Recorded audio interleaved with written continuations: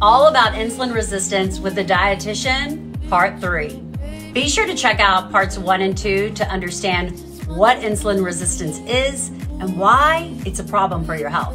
Today, I want to help you determine, are you insulin resistant? There are 3 things that I look at as mentioned below. Number 1, waist circumference. Women should have a waist circumference of less than 35, and men should have a waist circumference of less than 40. Anything over that puts you at a high risk for insulin resistance.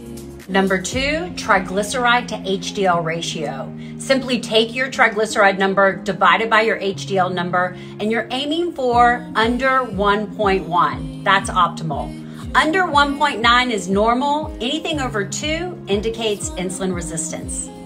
Number 3, a fasted insulin level. We want it between 2 and 10. This lab can actually predict diabetes years before your blood sugar levels are abnormal.